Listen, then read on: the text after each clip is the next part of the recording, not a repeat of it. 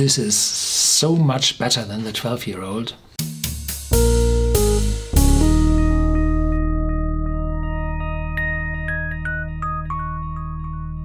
Welcome to Whisky.com, where fine spirits meet. My name is Horst Lüning. I'm the master taster of Whisky.com, and today we have this Chivas Regal, 18 years old, here on my cask.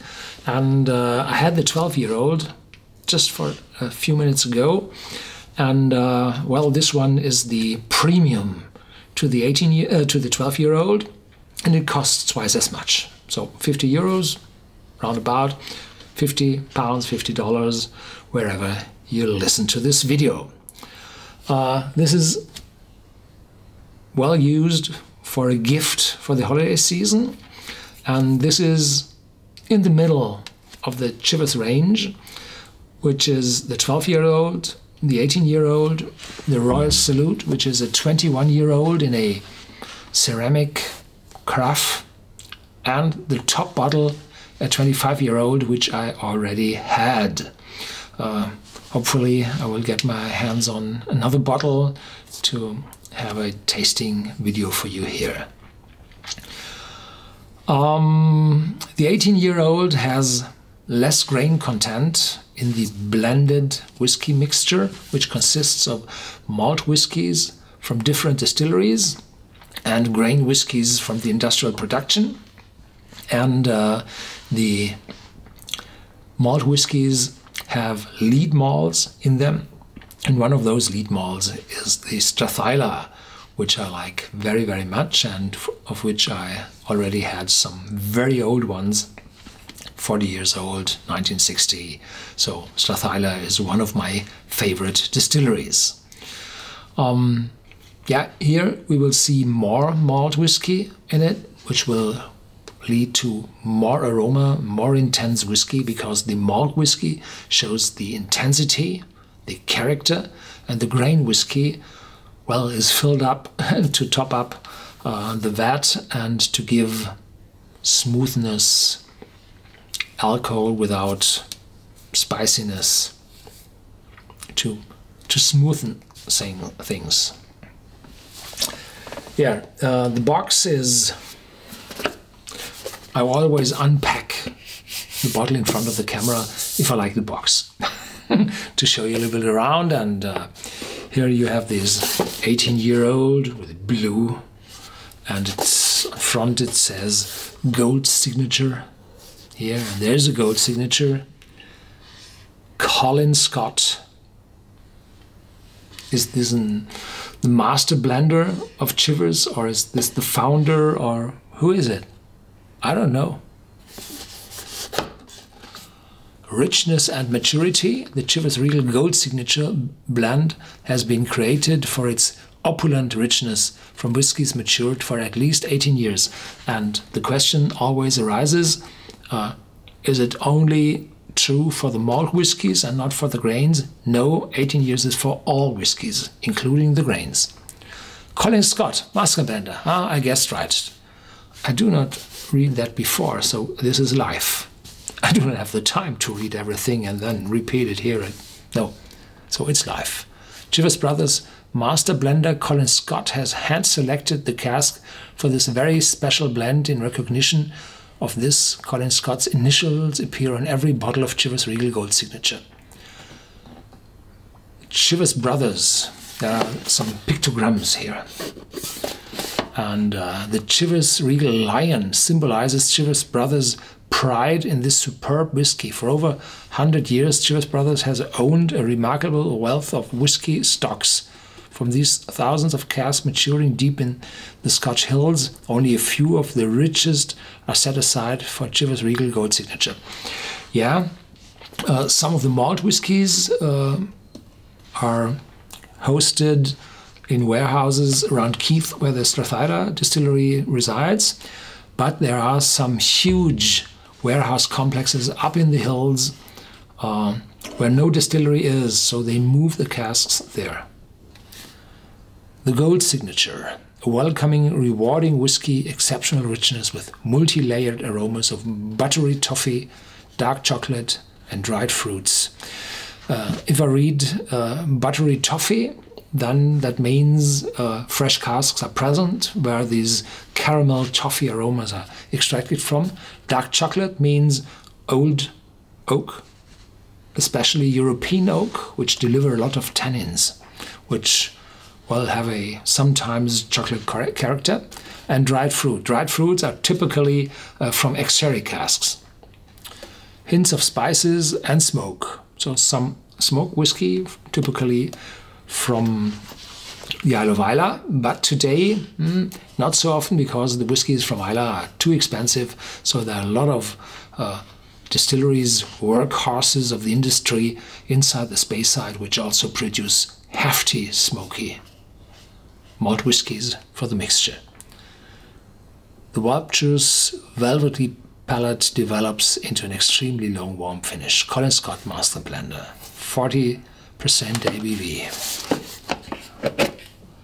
And the blue is inside. Oh, you see this blue. Yeah. And here is the bottle. The shape resembles a 12-year-old, but the bottom is much thicker and the bottle is really heavy. So this is a valuable gift you present to your friends. There's another label, banderole, on the top, which costs, and here you have the old engraving of 1801, which vanished from the 12-year-old bottle. And here's the lion. And unfortunately, this whiskey, I think, is also artificially colored.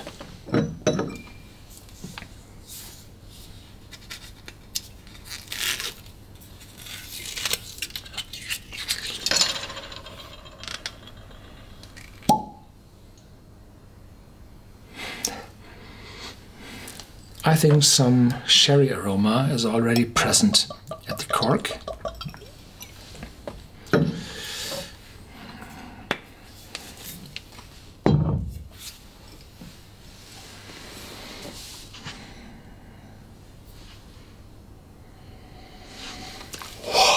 This is so much better than the 12-year-old, more than double as good. So those 50 euros, twice the amount you pay for the 12-year-old, is well spent. Full, rich, a hint of smoke, just a little hint of smoke. And the sherry cask is there. The toffee, dark chocolate is coming up. Raisins. Yeah. Wonderful.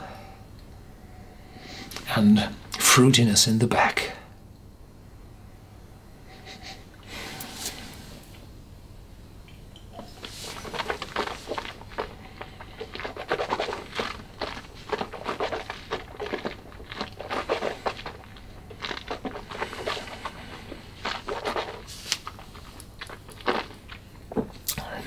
Much more intense than the 40% ABV suggests. Mouth-watering, and then oakiness. Hitting oakiness, and together with this oiliness of the grain. And well, this is a blended whiskey. This is, for me personally, a light minus in the B note, because the tannins of the grain casks are very often dominant against the caramel, vanilla, toffee note of the malt whiskey casks. Yeah. The aroma is just wonderful. A hint of smoke, just to have it more complex. Some floral aromas as well.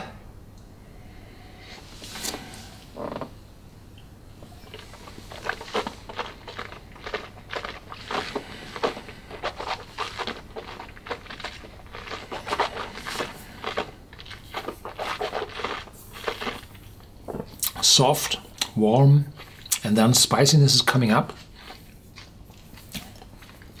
If you look for the bitterness, you will find it. So no bitterness at all. And when the aroma fades away, then the very dark chocolate, the bitterness of the tannins arise in the back. Yeah, I think with a second sip, it's becoming better. So be careful. Probably the fourth and fifth sip will be the best before it turns bad. Yeah. Yeah, a wonderful gift, a well-made blend, over 200 years old. I don't know if the 18 years old is as old as the 12 years old is, but for these whiskies which are published in millions, it is a wonderful, stable and complex blended whiskey. Thank you for watching. If you would like to discuss this whiskey with me, please do so in our forum on Whisky.com, and I will try to answer your questions there. Thank you very much.